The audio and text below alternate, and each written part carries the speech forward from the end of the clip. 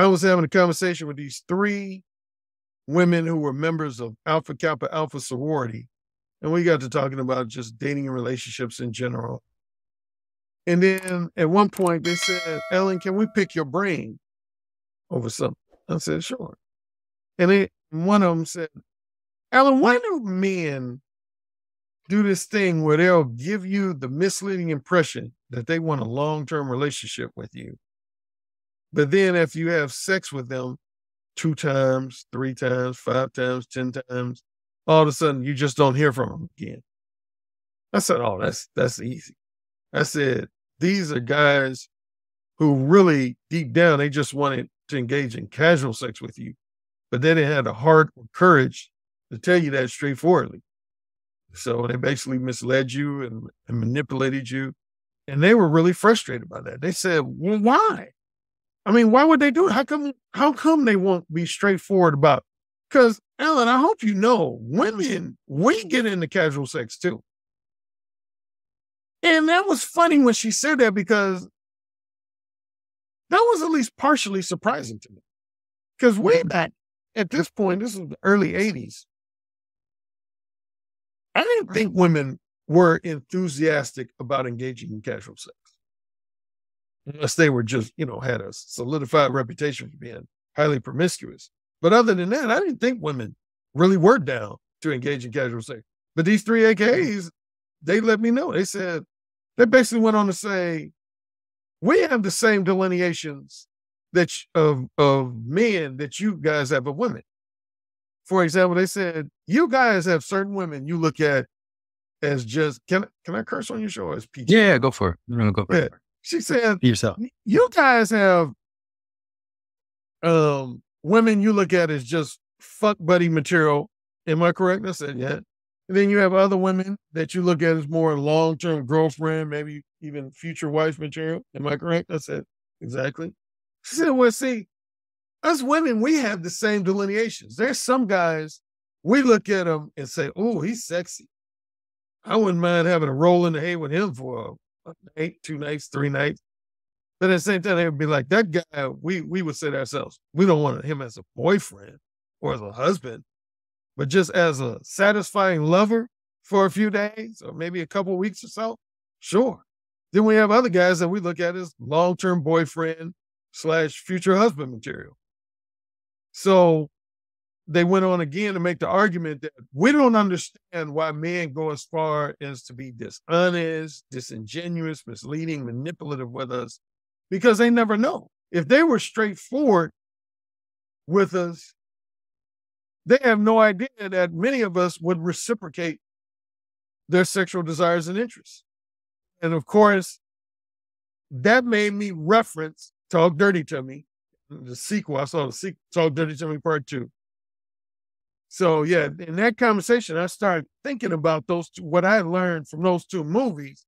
So then the next thing that happened, I went back to my fraternity house. I'm a member of Kappa Alpha Psi fraternity. And I kind of did an informal survey of some of my fraternity brothers. I would ask them, I say, fellas, when you meet a woman that you know you pretty much just want casual sex with, you have no real desire to be in a long-term relationship with these women, are you straightforward about that with them? Or do you make attempts to mislead them and manipulate them? And they all were like, come on, Ellen, you can't be straightforward with, you can't just go up to a woman and be like, hey, Tanya, I have no interest in being your boyfriend. I just want to fuck you for the next 2 weeks.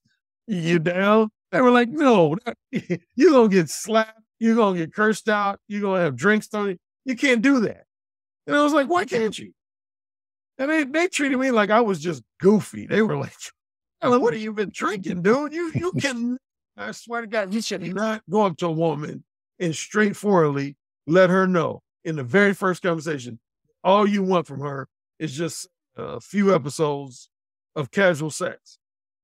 I kept saying, I beg to differ. So they said, okay, next party we have, show me.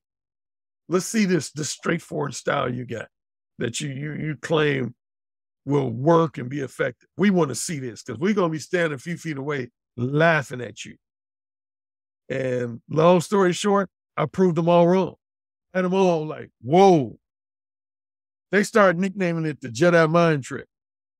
They said, oh man, Alan, they would tell other friends, but they say, hey man, Alan got this Jedi mind trick, man, where he goes up to women and he says really like bold, straightforward, sexually explicit stuff to them. And at first they have somewhat of a negative reaction, but then he uses his personality to just charm them. And next thing you know, they're like smiling and giggling and giving him their phone number.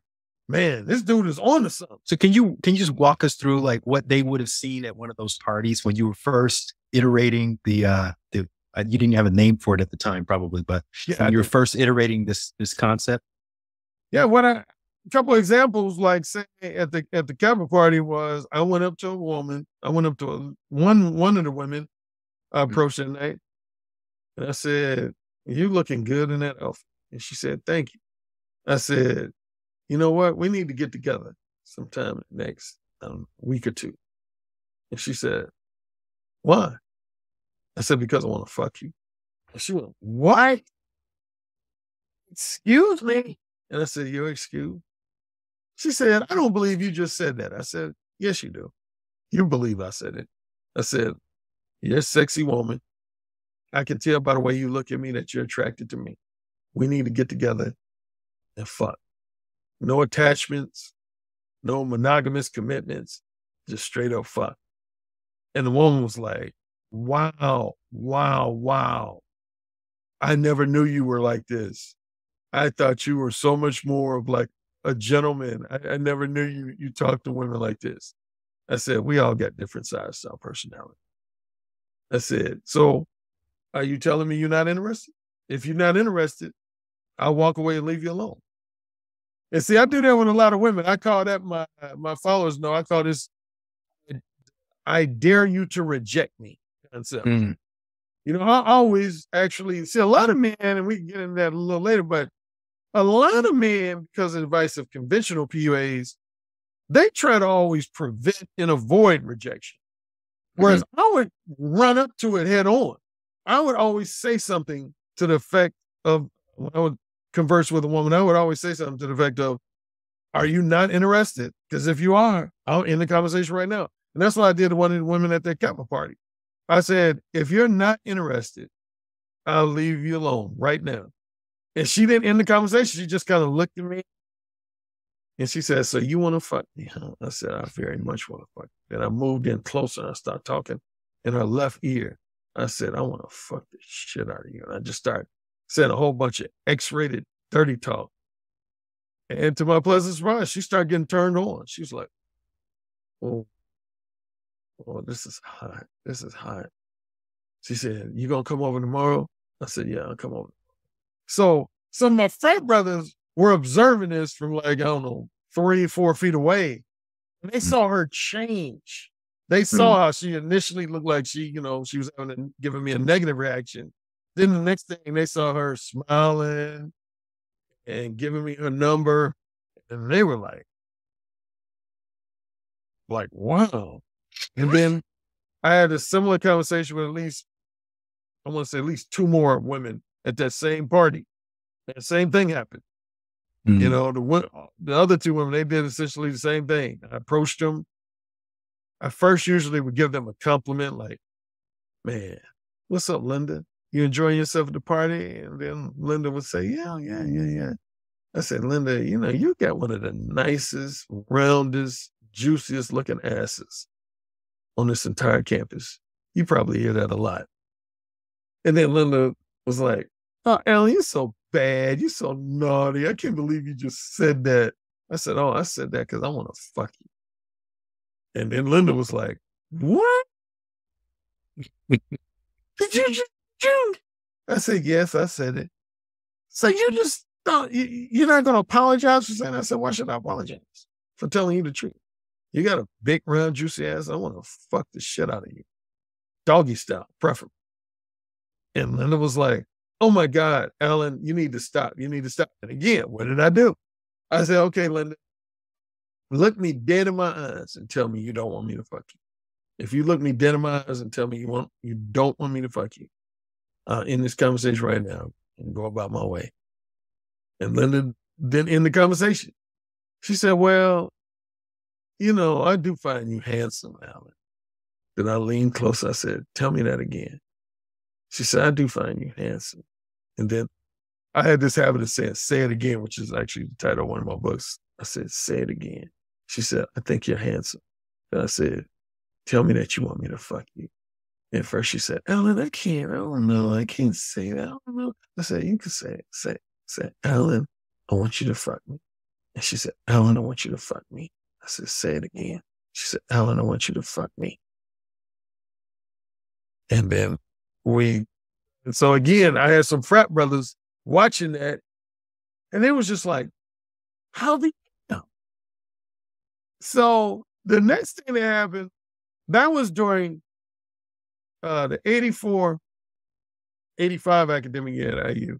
Then that following year, my older brother, Steven, he was at a satellite campus of IU in Gary called Indiana University Northwest, Gary, Indiana. And he transferred down to the Bloomington campus. And so when he came down, a lot of my front brothers, when they ran into him, they would say, oh, so you Ellen's brother, Steven. And he'd be like, yeah. And they said, oh, man, your brother, he a trip, man. And Steven would be like, what are you talking about? They'd be like, man, your brother, Alan, man, he is by far the most verbally bold, straightforwardly honest dude when it comes to talking to women, probably on the entire campus of Indiana University, man. I mean, this dude, he never misses word. As expected, my brother also referenced the Talk Dirty. He knew I'd watched those movies. So he said, hey, man, I'm hearing you using that Talk Dirty stuff in real life. And I said, yep. And he said, and according to your frat brothers, it's working for you. I said, yep. And he was like, get out of here. I don't believe that. So you actually like just going up to women and like in the first 2 to 3 minutes of conversation, you let women know you want to casually fuck them. I said, yep. And he was basically like skeptical. He's like, get out of here. But then we ended up going to a grocery store one night in June of 1986. I still remember like it was yesterday. And I skip over Miss Lane's details. In a nutshell, I was mole one with a woman. She ended up performing oral sex on me. He was an eyewitness to it because we were in her car and he was like 2 spaces away in his car and he could see her head bobbing up and down. And that was the night, that was a game changer, definitely for my brother, because that's when he first suggested that I put it on paper. He said, bro. I remember he just kept saying bro over again. He said, bro, if you're getting results like this from this Talk Dirty method, you know, he said, oh, man, you gotta put this on paper. You got to put this on paper, man. This is like phenomenal, man. And I kind of was playing it down. I was like, I don't know about putting it on paper. He's like, no, seriously, man. I think you can help some guys, particularly guys that are maybe shy and introverted and just don't have the same level of courage that you do. He said, man, I think you can help guys like that, man. I mean, that's like amazing that works in real life. If you like that video, you're going to love the next one. Click this thumbnail right here, and I'll see you over there.